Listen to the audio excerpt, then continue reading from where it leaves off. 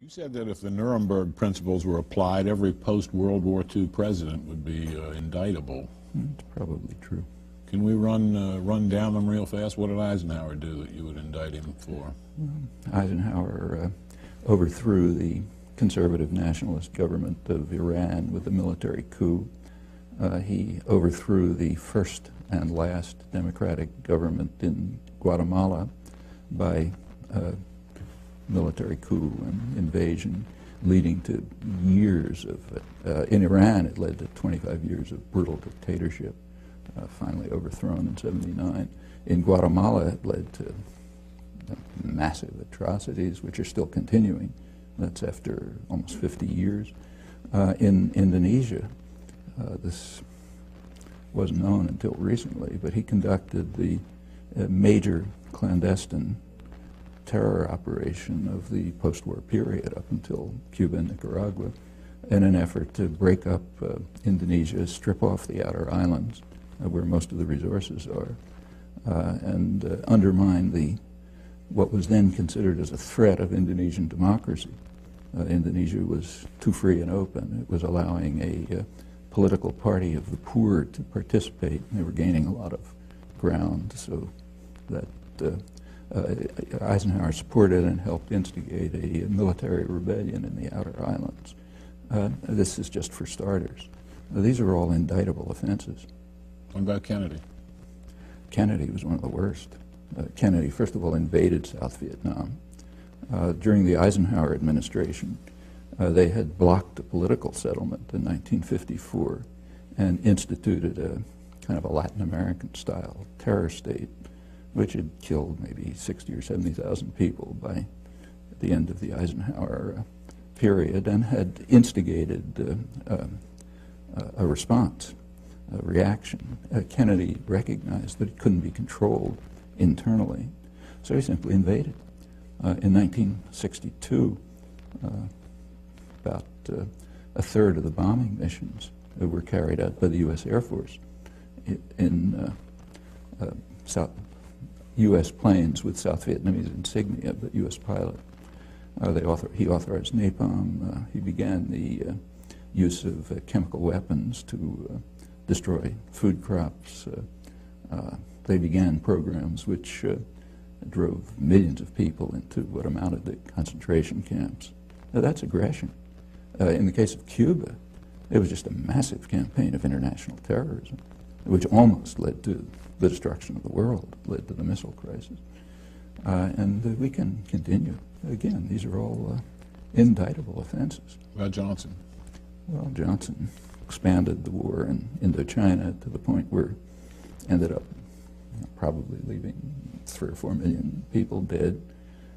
He invaded the Dominican Republic to block what looked like a potential democratic revolution there, supported the Israeli occupation in its early stages. Again, we can go around the world. Take, say, Carter. You know, I'll get there, but Nixon's next. Nixon, we don't even have to talk about. We can skip that one, okay? But Ford, then Ford. Well, Ford was only there for a short time, but long enough to endorse the Indonesian invasion of East Timor, which became about as close to genocide as anything in the modern period.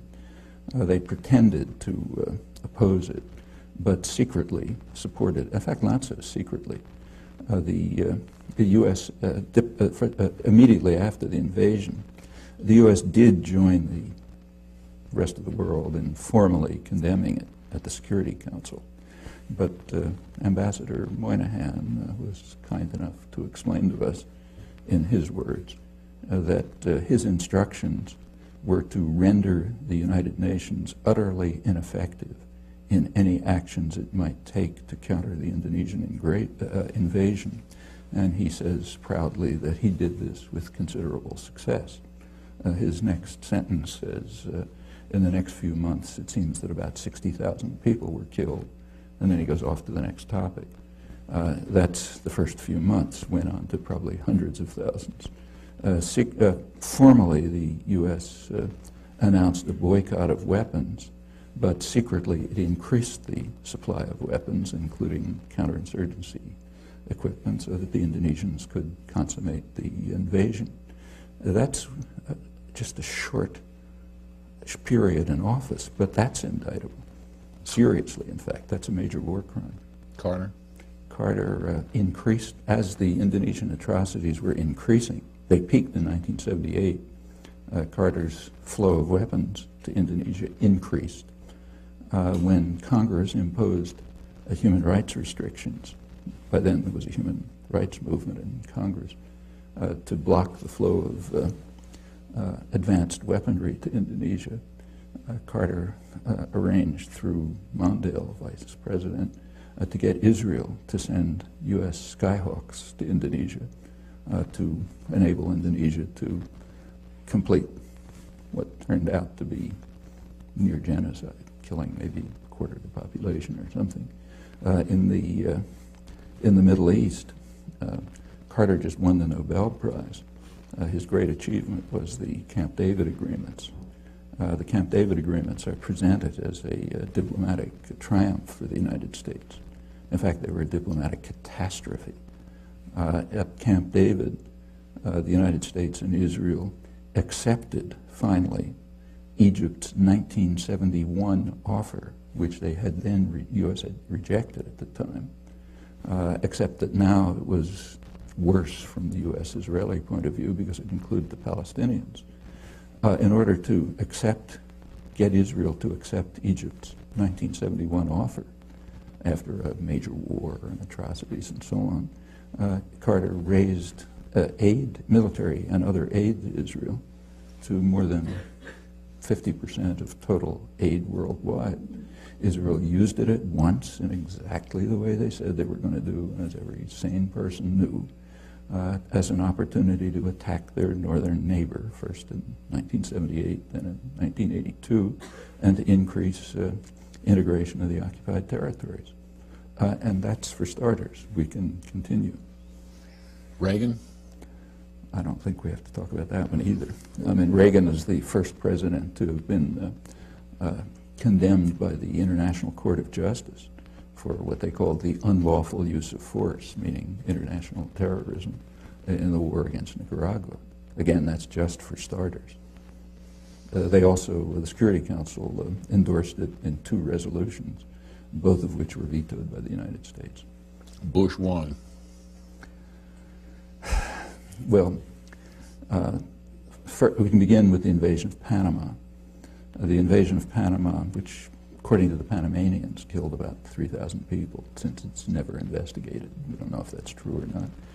This was done in order to kidnap a disobedient thug who had been supported by the United States right through his worst atrocities. Noriega. He was brought to Florida and tried for crimes that he committed mostly on the CIA payroll. Okay, that's aggression.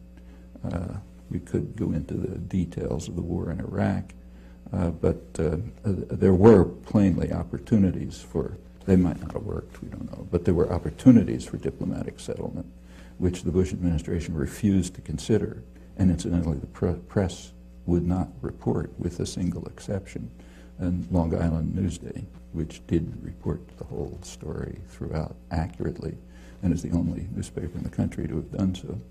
The Bush administration then did attack, and the attack was carried out in a manner which is criminal under the laws of war.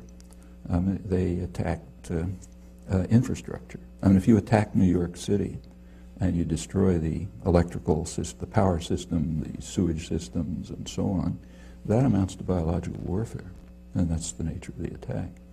Then came a sanctions regime, which it's mostly Clinton, but began with Bush, which is, by conservative estimates, killed hundreds of thousands of people while strengthening Saddam Hussein. That takes us off to Clinton, which, that's the beginning, but that's by no means the end. We can run through we can run through that one case suffices. All right. But there are plenty of others. Bush too? Well, let's go on with Clinton. Okay. And one of Clinton's minor escapades, very minor, was sending a couple of cruise missiles to the Sudan to destroy what they knew to be a pharmaceutical plant. There was no intelligence failure. According to the only estimates we have from the German ambassador and the regional director of Near East Foundation, who does field work in Sudan, both of them estimate several tens of thousands of deaths from one cruise missile attack. It's pretty serious. If somebody did that to us, we'd regard it as bad news. And again, we can continue. In the Middle East, for example, Clinton began by declaring past UN resolutions, in the words of his administration, obsolete and anachronistic. Okay, so we're finished with that. No more international law. Then comes a period called a peace process, except that during the peace process, Israeli settlement, which means settlement paid for by the U.S. taxpayer and supported by U.S. military aid and diplomacy, continually increased. The most extreme year was Clinton's last year, the highest level of settlement, the highest since 1992. Meanwhile, the territories were cantonized, broken up into small regions with infrastructure projects and new settlement. I don't know what you call that, but it's under military occupation. And if anyone else was doing it, we'd call it a war crime. And again, we can continue. I wish to, I don't think we have to discuss.